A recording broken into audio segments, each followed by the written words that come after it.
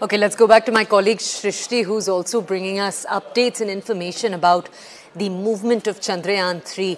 Shrishti, can you tell our audiences why it is so important that the Vikram lander land on the surface of the moon? Tell us what experiments the Vikram lander is hoping to carry out. We know there are 3 scientific payloads on board.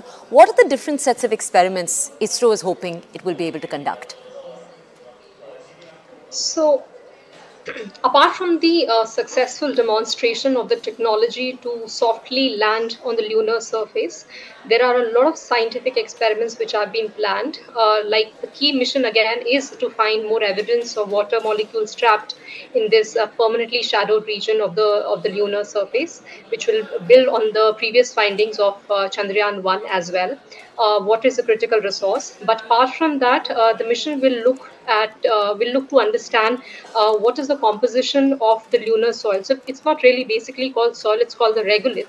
So scientists are very keen to understand what is the composition of the soil, because there are a lot of critical elements which are trapped in this, which can pave way for maybe mining in future as resources. Apart from that, the rover which is going to roll out of the lander will also insert a probe into this regolith to understand the seismicity, to understand the the properties of this regolith, and it will also use spectrometry. It will also use lasers to conduct all these experiments. So understand that moon is a bigger mystery. Even though it's the closest to the Earth, there is a lot of questions that still that the scientists are still intrigued by. Also, it's important to understand that moon has a very weak atmosphere. So all the things that are on the moon have relatively remained unchanged over hundreds of years. So it has a lot of questions. There are a lot of mysteries trapped in it, which can pave way for more for understanding as to how the entire space has developed, and help us unlock a lot of mysteries. So apart from the scientific discoveries and the technological demonstration, the moon is a very critical component for any nation looking to advance its scientific achievements in space. Shrishti, if I can ask you to stay with us, let's go back to P.K. Ghosh. He's a space strategist who remains with us. Mr. Ghosh, while you were bringing our audience an answer a little while earlier, you touched on the importance and the mystery that surrounds the lunar South Pole.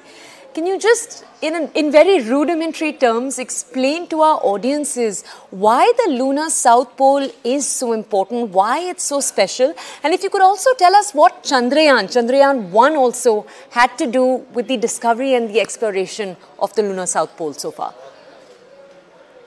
Okay. Firstly, most of the landings earlier that have taken place on the moon were on a band up and down the lunar equator, because it was easier to land over there, and that is why most of the spacecrafts landed there. Nobody gave much importance to South Pole. Then it was discovered. You see, what happens is, on the surface of the moon, the shadow areas have got a very cold temperature, and the ones which come under the sun are very hot.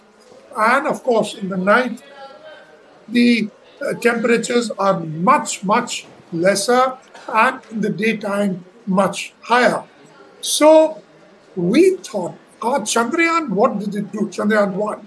It said that, look, there is water molecules present in and around this area. Now, everybody was surprised.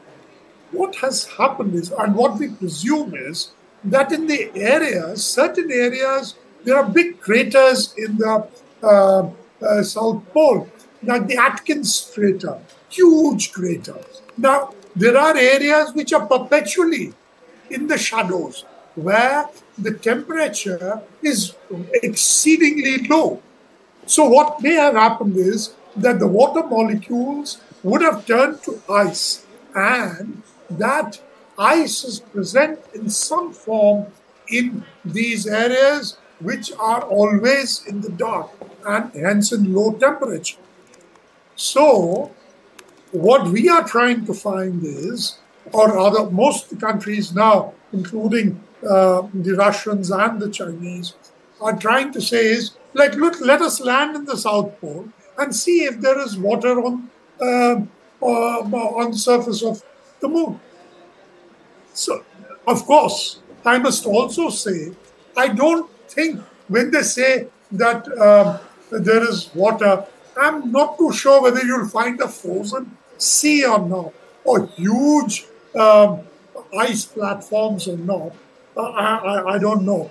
That's for our rover to find out. But there will be probably pockets where there will be ice. And this is my hypothesis. It awaits, of course, confirmation by Chandrayaan-3 and the other spacecrafts.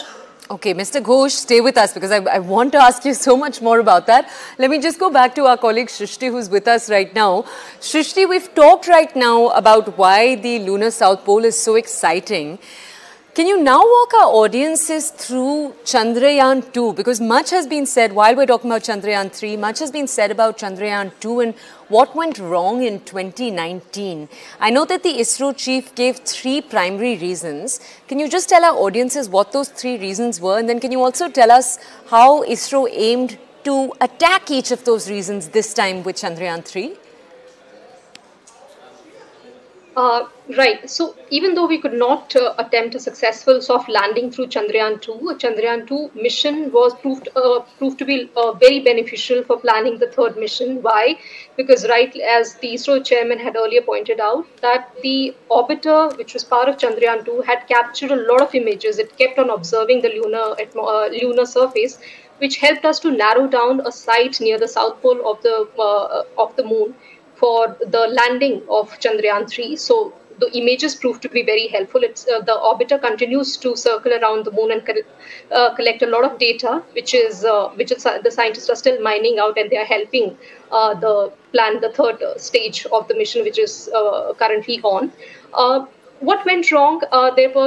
Like Mr. Ghosh was earlier pointing out, the 15 minutes of terror. So the entire mission had gone completely as planned. It's just the last 15 minutes when things went awry.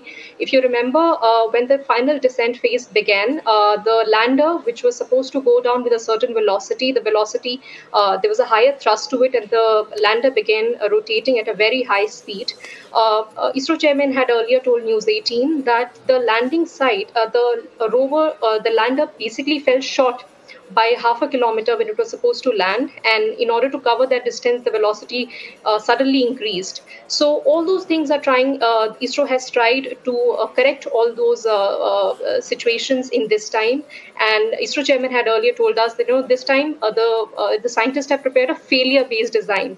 They looked at all the kind of situations that can go wrong and then tried to correct it by adding more sensors to it, by adding more hazard detection system to it, increasing the area of the landing site, then adding more solar panels to it, so in case it has to travel. And they have also chosen an alternate landing site as well in case something like that happens. So all the emergency situations have been considered, weighed against, and then the final mission has been planned.